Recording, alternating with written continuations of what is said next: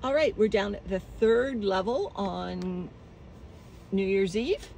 You can see that this bin has been harvested recently. You can see lots of worms hanging out on top.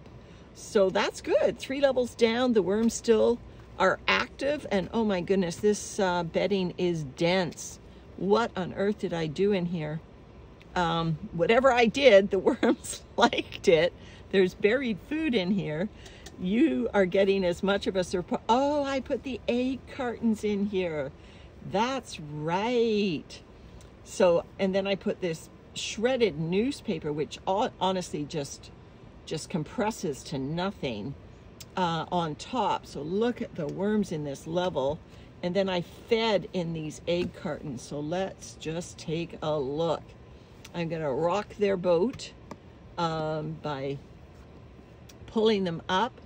And then there's some Amazon packing tape on the bottom. So I knew I couldn't get into this level. It's probably been a month. So I knew I couldn't get into it. So I stacked it up with food and the worms have responded. They love it.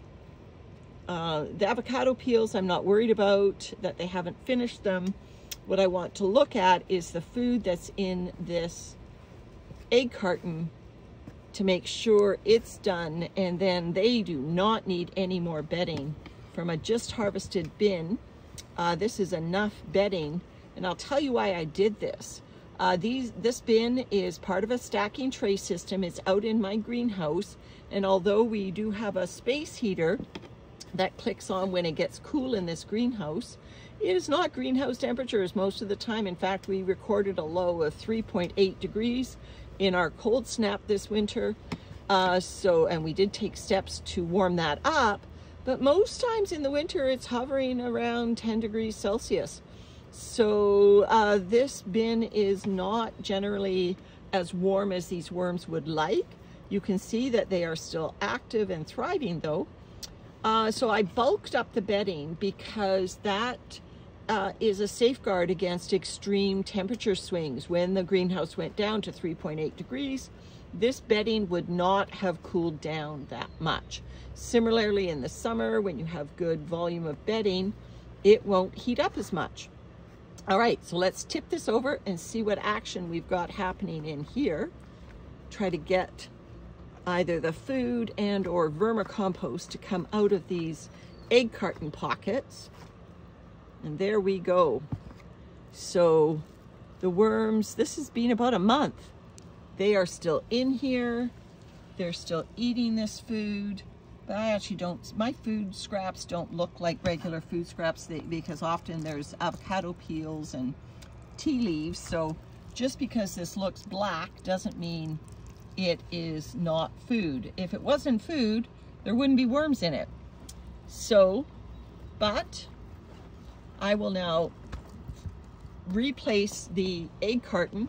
And what I like about the egg carton in this bin, not only for the winter, but generally if you have extra egg cartons, I've got this stacked and I can guarantee you there will be worms in between the stacking layers. They love it. But what I like about egg cartons is, see the air pockets that it introduces to the bin?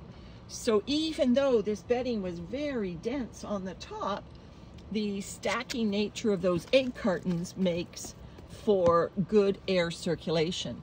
So these worms are getting a final pumpkin feeding of 2022 into this egg carton.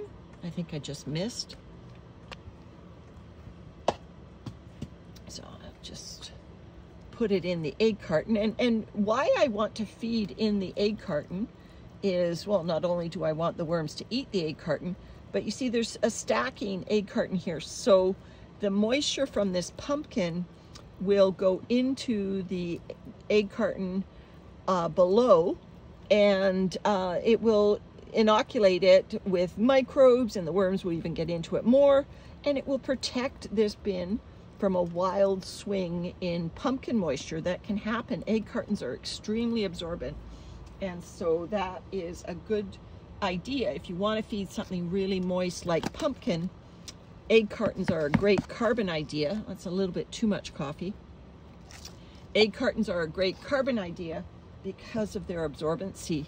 So there we go. There's a lot of worms in this level.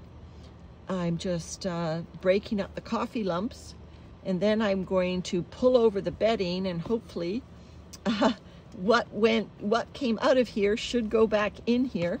This level will stay as the third level on my worm cafe because it is the furthest away from being harvested. And but you can see the active with worms, and they are gonna love that pumpkin when they find it. All right, everyone, bye for now.